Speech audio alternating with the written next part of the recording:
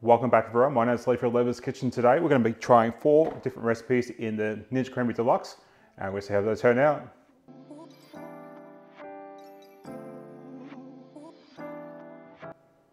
So I've got the Ninja Creemi Deluxe as a little gift for myself because I absolutely love ice cream and I wanted to try some recipes. Now, rather than doing one recipe per video and boring the crap out of you, I thought I'd do 4 different recipes tonight and we're going to show you how they turn out. So the first ice cream I'm going to make is with just some plain vanilla custard and just a little bit of cream to actually lighten it up. Now in the actual Creami book it does say you can do eggnog, which I think would turn out really good. I have actually made brandy custard ice cream before, so I've gotten the brandy custard on Reggie's Clear in the supermarket after Christmas and I've put that into the ice cream machine. That turns out absolutely amazing. So you could probably do that in there as well. So what we want to do is we want to fill up to the scoopable max fill line. So what I'm going to do is I'm going to fill up to about here with the custard and the rest with cream.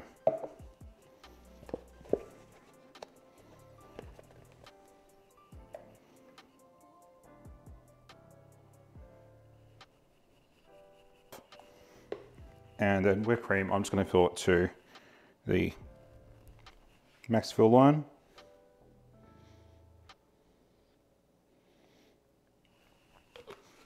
And the cream is just going to add a bit of a creaminess and it's just going to lighten it up a little bit. And all we're going to do is give that a good whisk. So once you can see that is at one single color, chuck the lid on. And we're going to put that into the freezer for 24 hours. Make sure you when you put it into the freezer, it's on a flat surface so it freezes nice and flat, or else the machine's going to have a hard time trying to actually grind it all up. So the next one we're going to make is some sorbet. So with this recipe, it's really easy. All you need is just a canned fruit of your choice from the supermarket. Now, what you need to keep in mind is it does need to have sugar in it, or a light syrup, or it needs to have the juice from that fruit in there. You can't use a no sugar one because you need that sugar to actually make it work.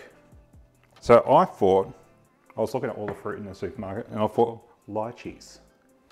I haven't had lychees in ages and a lychee sorbet would sound absolutely amazing. So what we want to do is we want to fill our canister up to the fill line with the lychees. Oh, they smell amazing. It's been so long since I haven't had lychees. So what I'm going to do is I'm going to actually fill this with the fruit first. And then I'm going to use my stick blender to actually blend this up. You could obviously use your blender or some sort. And the reason why we want to do this is the blades on the Ninja are actually sharp. They are made in a way so they'll actually scrape at the surface of the ice cream or sorbet to make it, but it's not capable of actually chopping. So we need to puree any fruit first before we put it into there. We'll see how we go from there.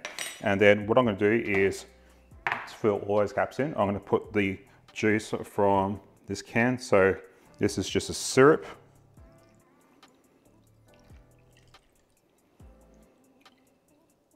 Up to the fill line. And then I'm just going to grab my stick blender.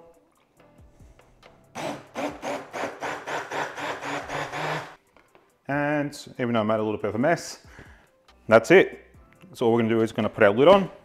And this is going to go into the freezer for 24 hours in a flat surface.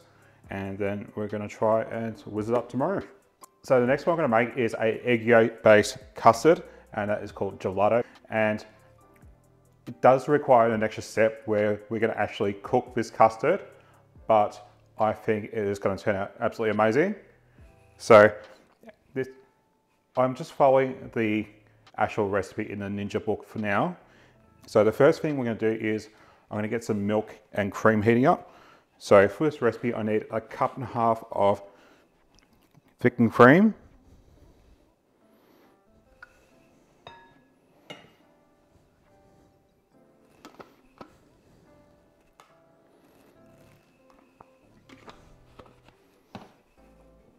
we're just going to pour that into our pot. We're then going to need a cup of milk.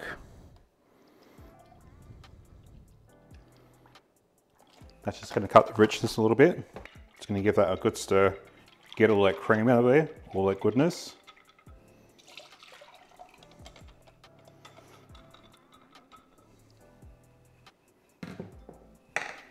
And now I'm just going to get this onto the stove and just get that warming up.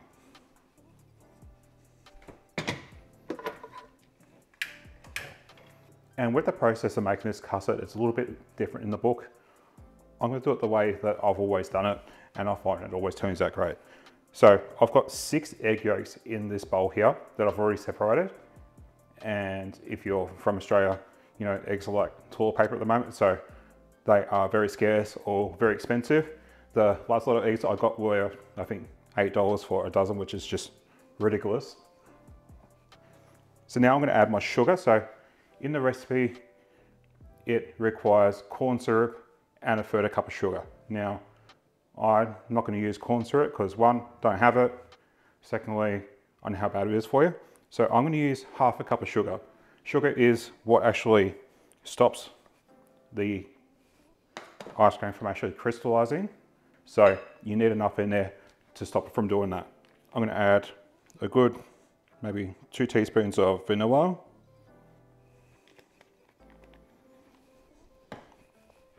And now I'm just going to give this a good whisk, get all that sugar dissolved. And then after we make our custard, I'm actually going to change things up. We're going to make half vanilla, half chocolate. How good does that sound? So while I wait for the cream to heat up, I'm going to cut up some chocolate for our chocolate one. I'm only going to put about 50 grams in it, not too much, or else what's going to happen is it's going to thicken and it's going to turn out like a delicious ganache, but that's what we want. There we go. And the reason why I haven't used cocoa powder is I do find when I use cocoa powder, you get that almost powdery taste with the cocoa powder. So I find chocolate being much more consistent. It's only about 50 grams, so it's not going to cost you much to do. All right, so now this cream and milk has warmed to the touch. It's probably about 50 degrees now, not too hot, but what we want to do is just temper the eggs. So I'm going to pour about half in there. And we're just going to stir this in.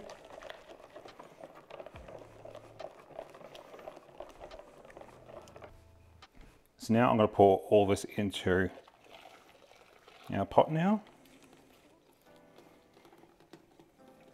And we're just going to let this heat through until it hits about 70 degrees or the mixture coats the back of a spoon. All right, so now we can see that this is actually thickened up a bit now, and a lot of those bubbles that were on top at the start have all disappeared now. So if we get a spoon and just dip it in there and we take it out, put our finger across it, you can see there's a line there. That means it's ready now. So for half of this, I'm going to pour half into a separate saucepan. Just about half. And then I'm going to add my 50 grams. That's about, about a third of a cup of chocolate there.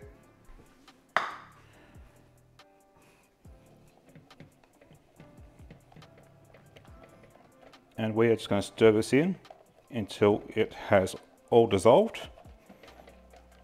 And then we can get them both onto the ice bath, cool them down fully, and then we can put them into our container. All right. So that looks about done. So let's put them both onto the ice bath and get them cooling down. And then we can set our pot directly on there.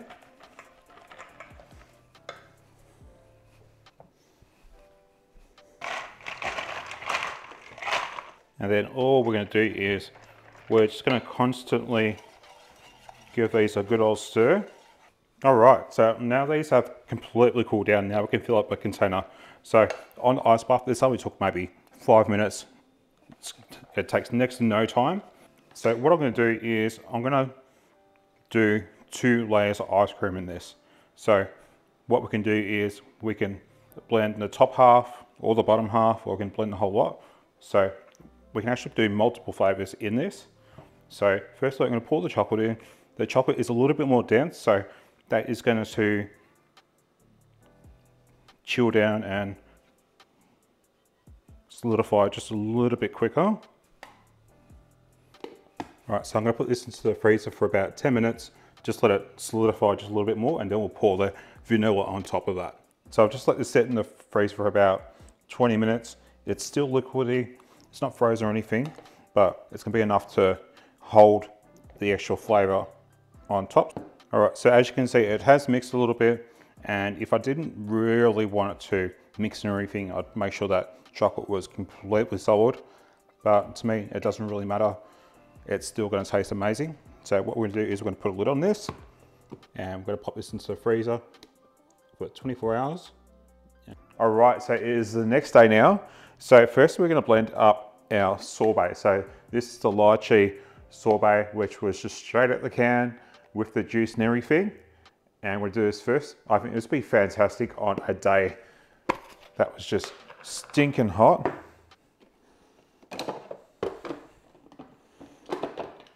So we're going to unlock it, put it in place there. And I can tell it's very glossy on top here.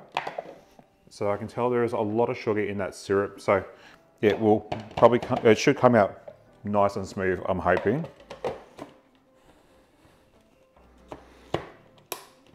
All right, I'm going to put that in place. Power it on. I'm just going to do the full lot. And we're going to change it to sorbet, which takes 4 minutes, so it's going to take a little while. And I'm going to hit start.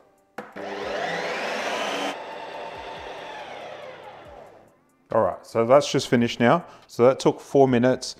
It's a little bit louder, and I think that's because the blades actually have to work a bit harder for it being a solid product.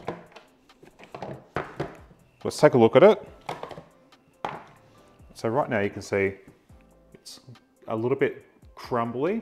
So what I'm going to do, it looks good though, I will say that. I'm going to reprocess it. It actually looks really good.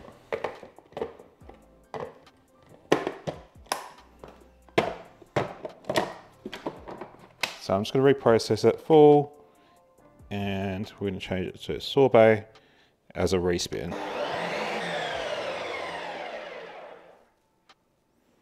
All right, so that's the second time there. Pull that out.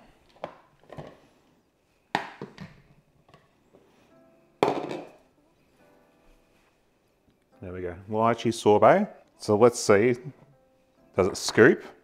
And then we're gonna see how it tastes.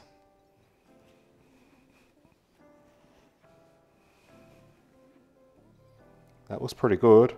So it's just a little bit crumbly, and I think we probably need some more sugar in it to actually keep it really consistent. But other than that, it is completely smooth, and it was just canned lychees. Like, how easy was that? And this is just gonna be perfect on a hot summer's day. No added extras or anything like that. And usually on a hot day, you don't really feel like any dairy products or anything.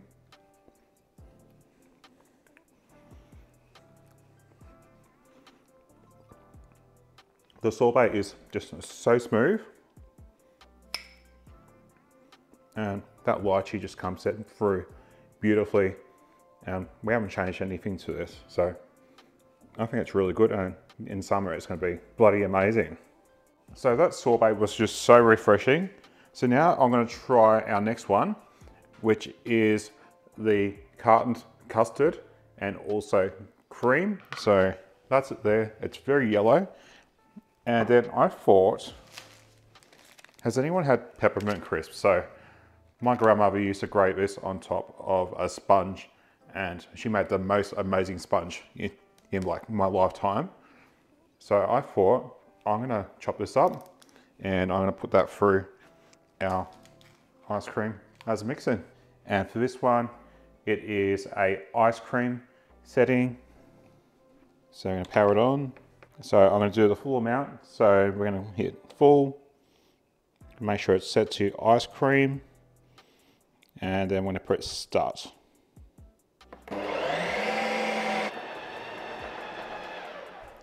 right, so let's check it out.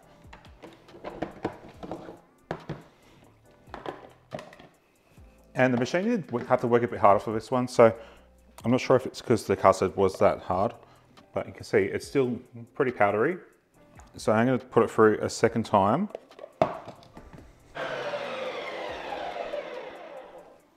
All right, that was the second time. Let's take a look. Well, it looks like ice cream to me. So I thought firstly, let's just scoop a little bit out and try it, because I need to make some room for the mix in, but whoa! Look how smooth that is. And that was just custard and cream. Now, honestly, I probably would run this on the light ice cream setting because it's a bit longer. So I did hear the machine struggle a little bit, but I'll just say that's a really smooth, easy to make ice cream. So if you've got kids that aren't too fussy, this is a winner.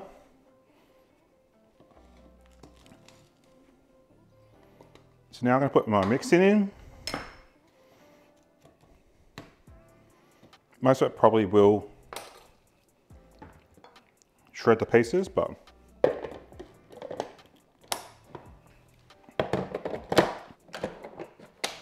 and then this time I'm going to go full and I'm going to get a mix in.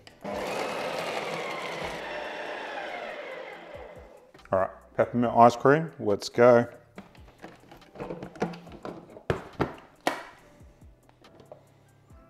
Whoa, look at that.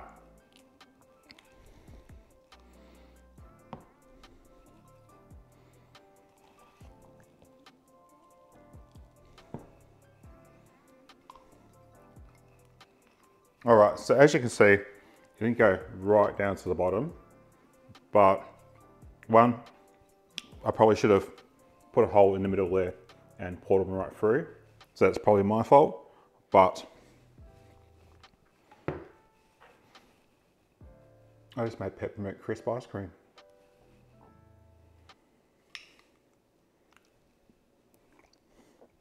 And it just has that slight scent of the peppermint. Nothing over the top where it's basically perfuming your breath. And the ice cream is really smooth for just being custard. That is so good. And up next, we've got the gelato, and that is the one I've been waiting for. All right, so now it's time for our next recipe, and that is the gelato. And this is the one I've been most looking forward to. So I've done half chocolate, half vanilla. So we're gonna power it on, and we're gonna put to gelato, we're gonna select full, and we're gonna set it to gelato, and hit start.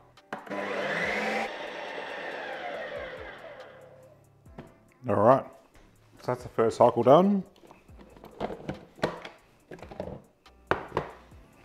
And what I have noticed is from now on, I'm going to start leaving my ice cream out in about 15 minutes before I actually blend it, just because I do hear it actually do struggle just a little bit. So that's that now. It looks pretty good.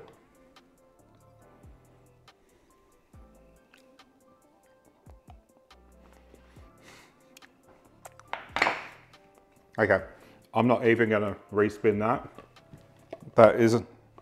It does look a bit like craggle and everything, but oh my God. So let's scoop some.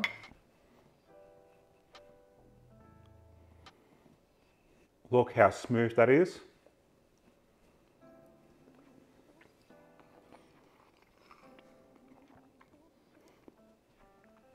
And I'm gonna be so honest. So with the last one I made, it has a bit of a icy aftertaste with it. And it's not a bad thing, but this does not even have it. It's just velvety, wonderfully smooth, and it's a delicious chocolate ice cream as well. So I will be definitely making gelato from now on in the Ninja Creemi. I will be trying some different other recipes, but this recipe is a winner, and I will definitely be making this one again. So for the next recipe, we're going to use our leftover ice cream to make a fig shake. So for our last recipe, we're going to make a fig shake. So I have some leftover ice cream from the first time that I actually tried making ice cream in the Ninja Creemi. This is their classic vanilla ice cream recipe, and it's very basic. It's very good as well. I think it's very similar to a Peter's ice cream or something like that. So it's very good, but I know I can do better. So I'm going to turn this into something else. So I thought I'd turn this into a coffee fig shake. So you can use store-bought ice cream in this if you wanted to, but I've already got ice cream here. So what they instruct you to do is put this through the ice cream setting, and then you put it through again on the fig shake mode with the other ingredients. Really important as well, when you finish your ice cream, finish it up, make sure it's nice and flat there, so then you can just reblend it nice and easily without putting any strain on the machine. Now I'm going to do bottom because it's only half amount, and we're going to do this for ice cream. And hit start.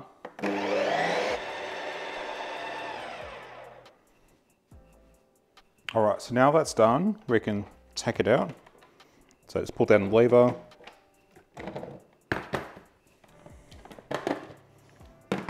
And you can say it's made a beautiful soft ice cream again. And then I was just thinking what ingredients I could put into my fig shake, and I don't have any chocolate syrup. I have this iced coffee beverage stuff and I need to get rid of it. Not a fan of it. So I'm actually going to pour a good glob of that in the middle there. And then all I'm going to do is I'm going to top this up to the fill line.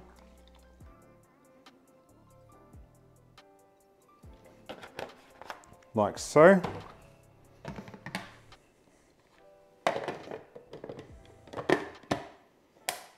Going to put the lid back on, and then we're going to insert, turn, and then we're going to change this to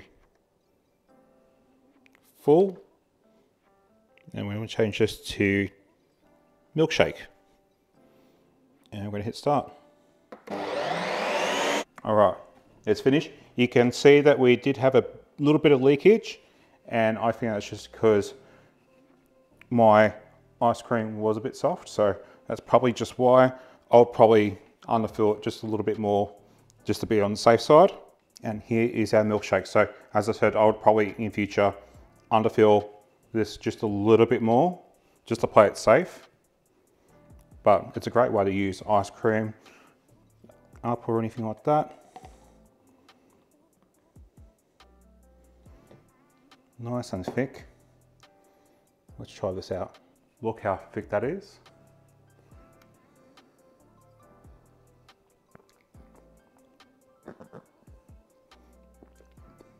For a coffee fig shake, that's bloody good. And there we go, 4 different recipes for the Ninja Creemi, and some were so easy and some had a bit of a technique, but all of them turns out really good. And out of my picks, which would I think is the absolute best? That gelato was just amazing. And when the price of eggs drop at the moment, once they have dropped, I would definitely be making gelato all the time. Even though it has that extra step of cooking the custard and everything, I think it's absolutely worth it. So I'll be definitely doing some more recipe testing as well. I'm going to be testing some ice creams with allulose, which is a sweetener that's very similar to sugar. And then I'm also going to try a erythritol and stevia blend in the Ninja Creemi and see how that turns out. So a couple of low carb options just to see how they turn out as well. And I hope they turn out really good. Everything so far has been really good, but that gelato, oh my God, absolutely amazing. So if you like this video, don't forget to give it a good old like. And if you want to see more, don't forget to subscribe. Thanks for watching. Bye.